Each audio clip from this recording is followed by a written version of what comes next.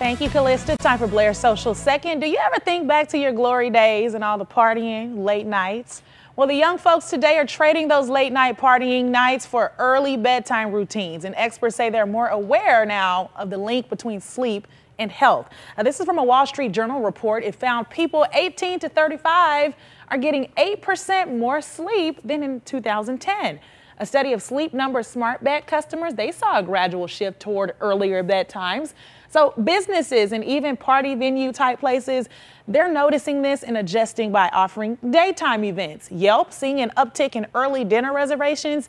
Even in the city that never sleeps, New York City, bars are experimenting with early dance parties for people who prefer to hit the dance floor during the day.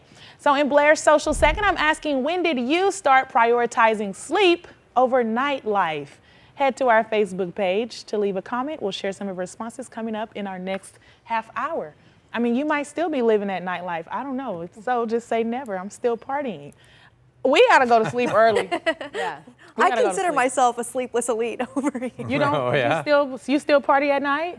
I think, weirdly enough, sometimes I operate better when I get less sleep. I don't know what kind of twisted logic that is, but... I think it is a theory. We all learn to operate on less sleep than we should be. Right. Getting, it's when you get proper sleep, that's when you mess up. You're thinking too much. You know? True.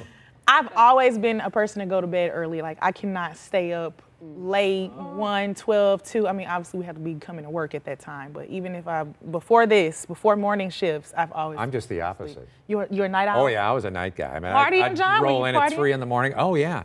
But in September of 1998, it all changed. It all stopped. For this job, the morning shift. Yeah, can't do it. What happened? Oh, to bed at 6 p.m. Ooh, that's real early time. I know. I don't know. Maybe I do like a 7. People think, what's wrong with that? But yeah, brunch parties are big now. People going out to brunch. You get all your mimosas, you party, dance, the music is going on. You can be back to bed by 6 o'clock, in the bed by 6. Give it a try, Callista. Do a brunch. Hey, I love brunch. It is tough. Sunday fun days, guys. It is tough to get earlier dinner reservations too because they are booked up. All right, we want to know about you guys. Are you still partying late at night, pulling all-nighters? Or do you get to bed earlier? When did you start doing that? Go to our Facebook page, Fox 2 Now. Chime in on the conversation. It is 6:27, 31 degrees. We'll be right back after this.